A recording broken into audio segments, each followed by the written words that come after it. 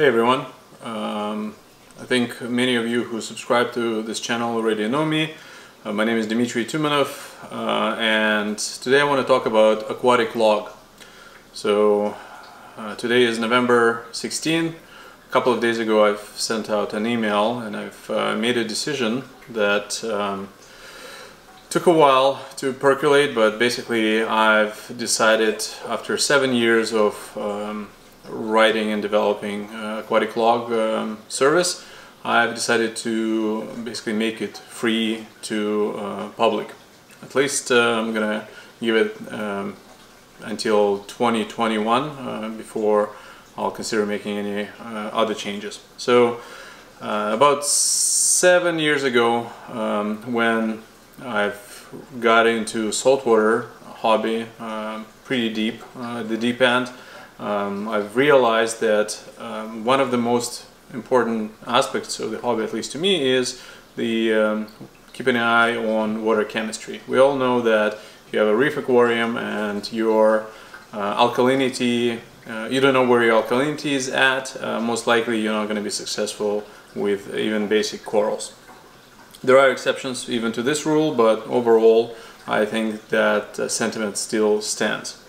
Now, what I did at that time was I look at what are the ways that hobbyists were keeping track of their parameters, and at that time, other than a couple of Excel spreadsheets, there was really nothing.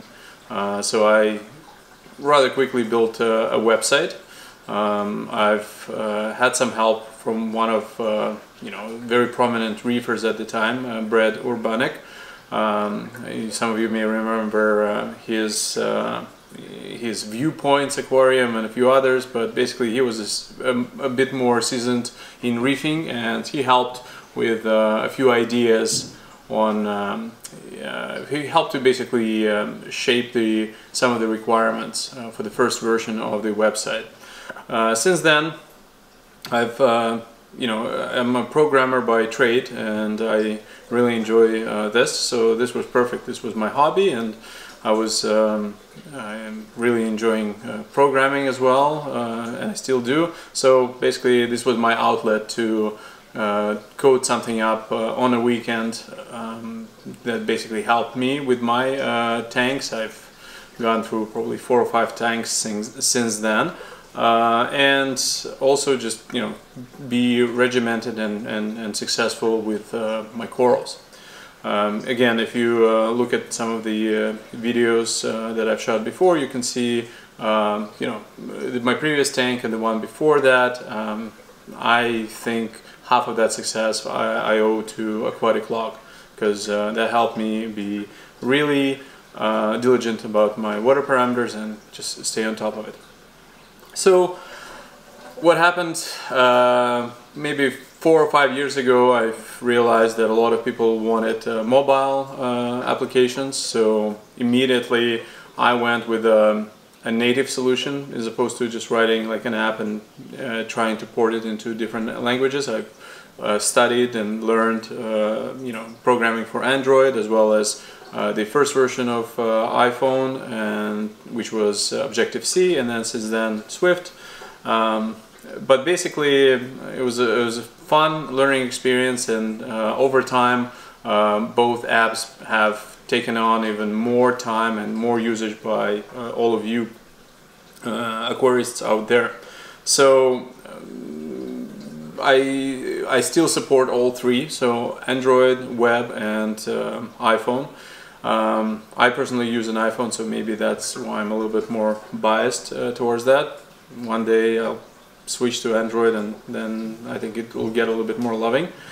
But basically throughout all these years I've tried to come up with a good monetization strategy, so that it at least offsets all of the everything that I spent on hosting. It's not cheap, so basically I got hundreds of users logging in every day, and there's images, there's everything else. Unfortunately that costs money that I have to pay myself. So all of your payments helped with that. And you know, it's also good to motivate somebody to support a service, not for 1 or 2 years, but you know, soon it's going to be end of 7 years. So I think that's a very good milestone in this world.